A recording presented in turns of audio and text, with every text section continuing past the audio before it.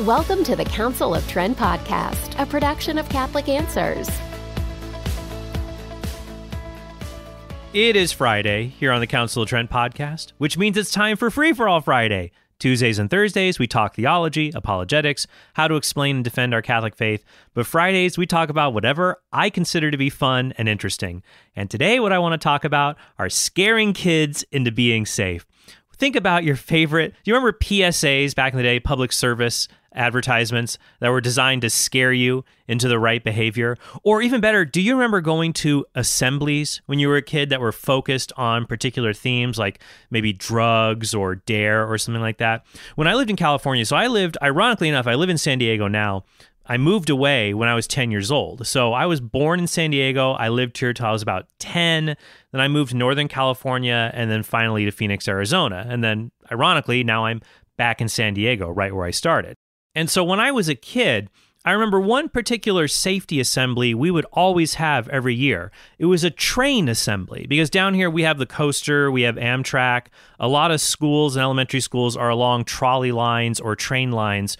And so we always had an assembly every year that would tell us about train safety, like don't play on train tracks and trains can come really fast and you're not expecting it. And there was one graphic that always stuck with me. It showed a train plowing into a car.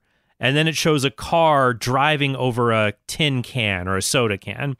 And the point it was getting across was that I don't think this is mathematically correct. Maybe it is, but no, I doubt it. I don't think it's correct. But the idea is that just as a car will crumple a soda can because a car is so much bigger than a soda can, a train will crumple a car. I don't think the ratio is the same, but the idea is the same, right? That if it's a train versus a car, the train is going to win. So be careful driving across railroad tracks. Don't play by the railroad tracks, et cetera, et cetera. So it just got me thinking about all that safety stuff. What I want to do today is talk about the safety advertisements and other things like that I remember as a kid, and maybe you remember them as well, or ones that I have found on YouTube that are absolutely hilarious. Before I jump into them, though, I told Laura I was going to do an episode on this subject, and she said, I am here to scare you straight! What is that a reference to? The Office. One of my favorite scenes in The Office, where Michael Scott is trying to get people to see that prison is not cool because one of the new employees at the office that was transferred from the Stanford branch actually had been to prison for some kind of a white-collar crime. And now he was out as part of the convict relocation program, was working in the office. And people thought, oh, wow, prison actually sounds good and is a lot better than working under Michael Scott at the Dunder Mifflin Paper Company in Scranton. So Michael has everyone go to a meeting, and he's going to let them know, no, prison is something to be much more afraid of. There's somebody I'd like you to meet. Somebody else who has been to prison, who can tell you what it is really like. So then he puts on a bandana and begins acting in the persona of Prison Mike, which, by the way, if you've seen the movie The Big Short, Steve Carell is also in The Big Short. It was a movie about the 2008 financial crisis and the mortgage and lending crisis. So Steve Carell plays a character in The Big Short. And I am telling you, the voice that he does in The Big Short is basically Prison Mike. So let me play the rest of the clip. I'm Prison Mike. You know why they call me Prison Mike? Been a lot of fun talk about prison today, but I am here to scare you straight.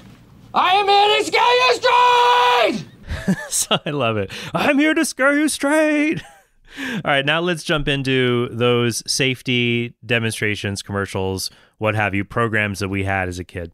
Probably the most famous one, I remember going to this a lot as a kid in elementary school. In fact, I have more memories of learning from this in elementary school than I have of actually learning useful things in elementary school. And that was DARE. Were you a part of DARE? DARE it was an acronym. It stood for Drug Abuse Resistance Education, DARE. According to this article, DARE is an education program that seeks to prevent use of controlled drugs, membership in gangs, and violent behavior. It was founded in Los Angeles in 1983 as a joint initiative of then LAPD Chief Daryl Gates and the Los Angeles Unified School District as a demand-side drug control strategy of the American war on drugs. So if you're trying to keep drugs away from people, you can try to cut the supply side, stop the drugs from coming into the country or people from making them. But then you could try to get people to not want to use drugs, illegal drugs in the first place. That was DARE. You would go in, they would come to your school, police officers would come, and they would show you these long PowerPoint presentations or these really weird videos of, about drugs. And drugs are a bad thing. People should not be using illegal drugs that can harm themselves. But I remember they just showed us the weirdest, wackiest videos to make that point. The one that stood out for me the most is they showed me a video about illegal drugs. And one of them, it would show you each drug and what it did to somebody. And one of them was speed, I guess, or methamphetamines. And instead of showing you the horrible side effects that happen from using meth, like you imagine what a meth addict looks like, it just showed a video of a woman trying to make food in her... I've tried to find the clip. I can't find it. But I remember seeing this as bright as day. She was like trying to make food in her kitchen, and instead she was doing everything sped up. I think they even sped up the video, and she was like putting things away really quickly and running around fast, and she would do things wrong. Like she would take the milk and put it in the oven instead of the refrigerator. And it's like, don't use speed, kids. Why? Because I might accidentally not put the milk away into the fridge? That'd be the least of my problems if I was on methamphetamines. So that's the problem with DARE, was that you would go to these things over and over and over again. It took up all this time, and they tried to scare you about drugs, to not use them or not to join gangs. But then the studies show it didn't work. Studies have repeatedly shown that DARE was ineffective or that its effectiveness could not be proven. DARE America's operating revenue declined from $10 million in 2002 to $3.7 million in 2010 following the publication of reports that uniformly discredited the effectiveness of the program. According to this article in Live Science, DARE was and is completely ineffective in preventing drug use. The numbers demonstrating this start all the way back in 1992, when a study conducted at Indiana University showed that graduates of the DARE program had higher rates of hallucinogenic drug use than those not exposed to the program. That was the other problem with DARE. Like, I didn't know what speed was. I didn't know what methamphetamines were until I was in the 4th grade and I sat through a DARE program. I didn't even know what this was. So it actually introduced kids to drugs and gangs and things like that. Every subsequent study on the effectiveness of DARE, including a major 10-year investigation by the American Psychological Association, found much the same result. The program doesn't work. In fact, it's counterproductive, leading to higher drug use among high school students who entered the program. So what does DARE say? So DARE lost its federal funding in 1998 because of this. And they asked the people who run DARE, what do you have to say to this? And one leader of the program said, I don't have any statistics for you. Our strongest numbers are the numbers that don't show up. That's highly convenient. The 1998 University of Maryland report presented to the U.S. National Institute of Justice stated, officials of DARE America are often quoted as saying that strong public support for the program is a better indicator of its utility than scientific studies. So the idea here is, well, we know DARE works because lots of parents like DARE. Well, of course, if you ask parents, even today, but especially back then, do you want your kids learning about drugs and not to use them from police officers in school? Yeah, I want that. It's the best of intentions, right? But then when you actually study the program, it doesn't really work. In fact, the best way to keep kids off drugs, honestly, is to give them something to do. So give them something to do. Enroll them in an after-school program. And ideally, if you can get a teenager or a child involved in an activity that they have personal ownership in, not that they're forced to do it. If they're forced to, it's not going to work. But if they find value in it, whether it's athletics, whether it's drama, whether it's academic decathlon, any other Acadeca alum out there? I was academic decathlon. I turned down being captain of the team so I could help with our parish's confirmation retreat program. One of the biggest sacrifices I ever made in my life. But whatever it is, Acadeca, theater, sports. I actually lettered in academic decathlon and theater, so I had letters to put on a varsity jacket, but I did not have the nerve to buy a varsity jacket and put letters on it that were not athletic in nature. If kids are involved in something that they have ownership in, then they derive self-worth from it, and they see that drugs are going to derail that important thing that they're focused on. So that's actually a really good way to keep kids from doing drugs. Not, in my mind, and if you're going to use an advertisement, go with the hard truth. I still remember the old anti-tobacco ads I saw maybe in junior high, so that would have been like late 90s, early 2000s, the ones that were really graphic. And those actually did scare me about tobacco. So if you're going to show consequences, show the real consequences. Don't mess around with kids. Don't joke around with kids. Just be real and sober with them. Because that's the only effect you're going to have is that kids feel like, look, if you're just being fake with me or trying to control me, they're not going to listen. But if you're treating me like a small adult, essentially, who's responsible for their actions, and I'm giving you all the information to make a good decision for your health and your future, that's different. But not some of these anti-drug announcements that are just supremely goofy. I've got two to share with you. One from back in the day, from in the 90s, and one that's even more recent that is still really goofy. The first one is, I kid you not, Pee Wee Herman. You remember Pee Wee Herman? Say the magic word. Pee Wee Herman telling us not to do crack. This is crack. Rock cocaine. It isn't glamorous or cool or kid stuff. It's the most addictive kind of cocaine, and it can kill you. Look, everybody wants to be cool, but doing it with crack isn't just wrong. It could be dead wrong. Crack cocaine? That's the secret word. Did you ever watch Pee-wee's Playhouse when you're growing up? Pee-wee's Playhouse? And here's another question. If you were an average viewer of Pee-wee's Playhouse, do you think you were already likely to use crack cocaine? I highly doubt it. So just watching this, you can't take it seriously. Even if you watch the video online, when Pee Wee Herman is saying it, you're dead wrong. He's like holding his lips back, trying not to laugh, because I think even he sees like the absurdity that was involved in that. Still, Pee-wee's Great Adventure is an awesome film. Here's the next one, though. This is the hashtag Stoner Sloth video series. So the idea here is you have a family or in a school, and what makes it stand out in the video is that somebody is dressed up to look like a giant tree sloth, okay? And they're acting really, they look like just a tree sloth with giant, huge fingernails. And they're either trying to take a test or they're trying to pass the salad at dinner, and they're really slow about it and not responsive, and people are looking at them, look what marijuana did to this person. And you just burst out laughing because it's a giant sloth, and they're just like kind of slow and tired. Well, I feel like that every day. I feel like they should make a PSA, and someone goes by my office at Catholic Answers, and there's just a giant sloth working at the computer.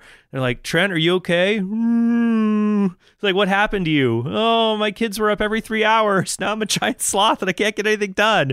Here, I'll play one of the ads, and when you hear the just imagine a giant sloth, an anthropomorphic tree sloth. So like it has a human size and shape, but it's like a giant sloth basically.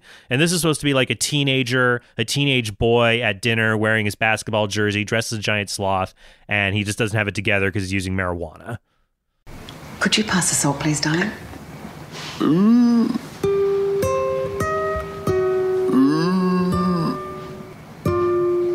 Jason, the salt. I can't help it.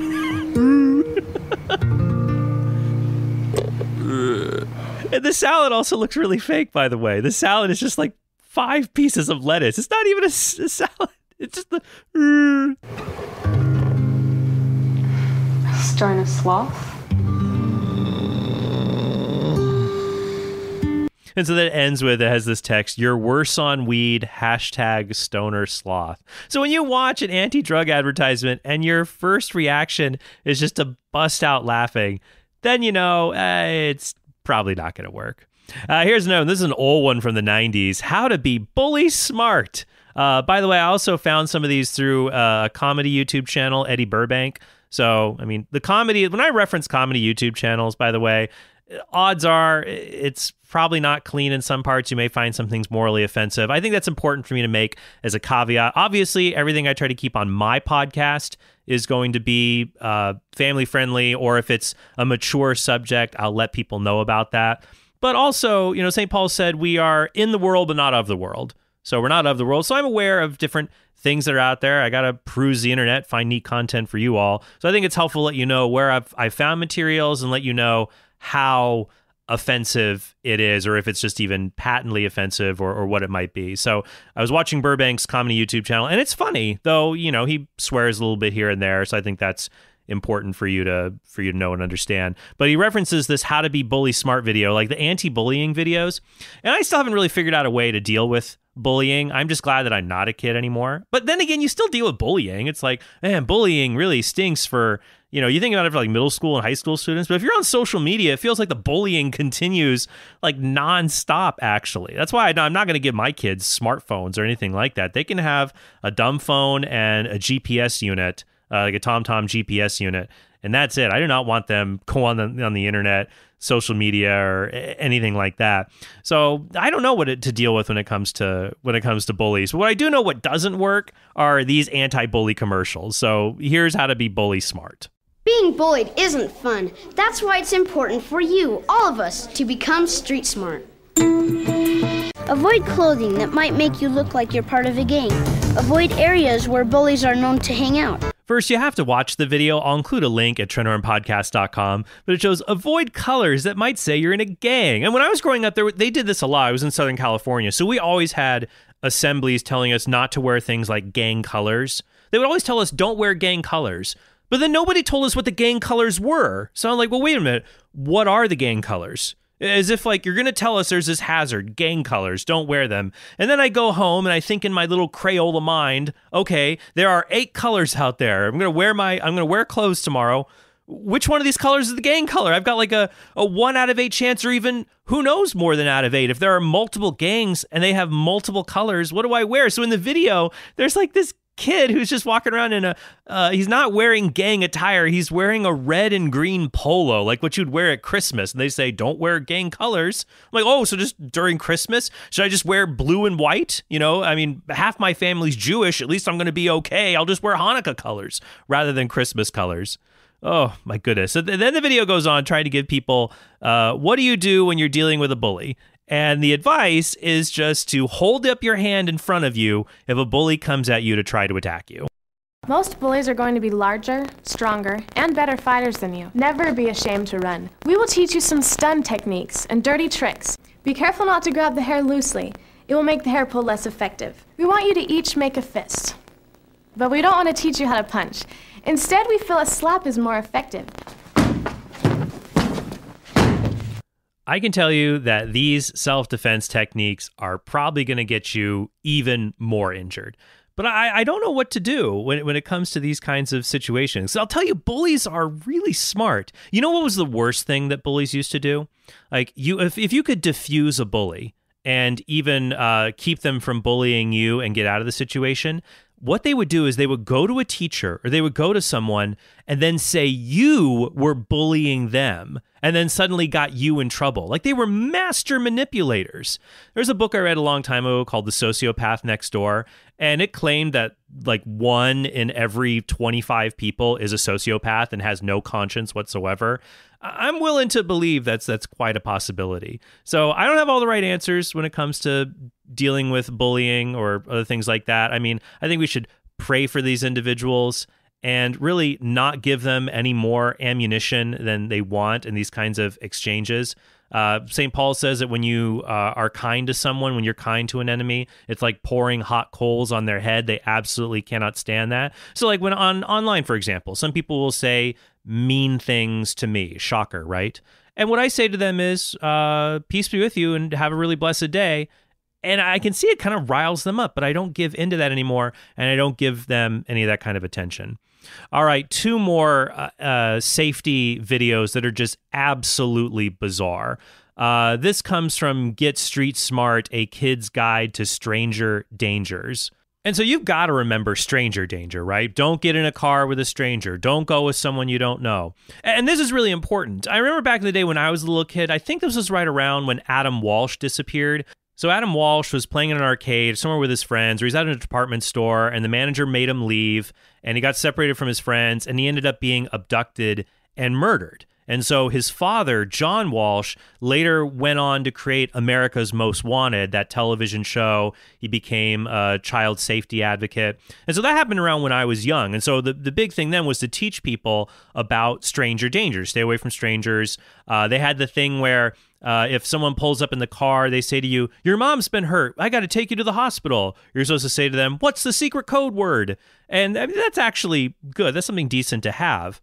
But what was weird about all this stuff was that people would tell us, stranger danger, stay away from strangers, but nobody told us what the strangers were going to do. So you never quite grasp the seriousness of what would happen if a stranger tried to abduct you. And so the absolute worst example of this is the video Get Street Smart, A Kid's Guide to Stranger Dangers. And the video is about, I'm not making this up, it's about an alien named Corny. I think even the people who wrote this video hated it. Why else would they call the alien in it Corny, who tells corny jokes, and it's a really corny character. He's like this tall guy with this weird orange alien head. It reminds me of the Coneheads a little bit, but he's orange, and he says Nanu Nanu, which is kind of a throwback to Mork and Mindy. So I'm kind of getting the age range of the people who wrote down the script for this video. And he's tall. He's like as tall as an adult, but he acts with the intelligence of maybe like a 4-year-old child, even though his other classmates are probably like 10 years old. And so they're trying to tell him to watch out for stranger danger. The entire video is absolutely absurd. I'm not going to talk about it, the whole thing. It involves elements of Groundhog Day, and it's just totally absurd. I'll leave a link to it. It's Get Street Smart, A Kid's Guide to Stranger Danger. But just to give you an idea of just how dense this kid is and how creepy it is when it talks about abduction, here's the beginning of the video when Corny the alien walks with his friends to school. And I think at the beginning of the video, there's a Star Wars-like text scrawl that says, Corny the alien came to Earth to teach people about stranger danger, except he knows nothing about stranger danger. He falls for all of the oldest tricks in the book. Here's the beginning of the video where Corny the alien walks with his other friends to school, and without his friends, he would have been abducted like 20 times. Want some candy, kid? Oh, no thanks. It rots my ears. Take a flying leap, Buster. Put out your radar, Corny. Avoid unidentified beings. Your mom told us to take care of you. Good thing it's safe you eat at school. Who needs it? A smile goes a mile, you know. Hi. Hey, where are you going? On your way to school? See? He likes me. Hello. Interesting boy. Where do you come from? That yellow house over there. Nice. You never give out personal information to a stranger. Do you know that guy? No, but he has a friendly smile. Yeah, and now he knows your address too. And so it's weird because the strangers all look like normal late 1980s, early 90s suburbia individuals, but like they just like show up, and like the highest concentration of like child predators are within this town. So like every few minutes somebody is trying to abduct this kid, and then so this alien, I should say, who's dressed like a kid, but you can clearly tell that he is an alien. And so the rest of the video is involving Corny. He has this device that allows him to reset the day that he's in. So he gets abducted over and over and over again because he doesn't understand stranger danger. And so part of the video is just a weird montage of this alien kid being abducted in different ways, set to really upbeat music. So it's absolutely bizarre. Take a listen. Stop, think, listen to your heart. Don't be scared. Hey. So the explosion is like when he uses this device to reset the day and teleport away from danger. But it's creepy because right there is like, stop, think, listen to your heart. Like he's walking down the street and someone grabs him by the throat and pulls him into an alley. Their smiling friends cause you danger. Pretty good, Corny. Dead ends. Nice. As clowns or ice cream boys offering gifts of candy and toys. Might be wearing stolen badges. You're listening to the lyrics. Like, so this is where like a stranger in a park is playing Frisbee with him. And, you know, it's a stranger. Oh, I'm playing Frisbee. This is great. And then the stranger follows him into the bushes and tries to abduct him. And so Corny zaps away. But listen to the lyrics. Might be dressed as ice cream boys, bringing candy and toys, using stolen badges, like stolen police badges.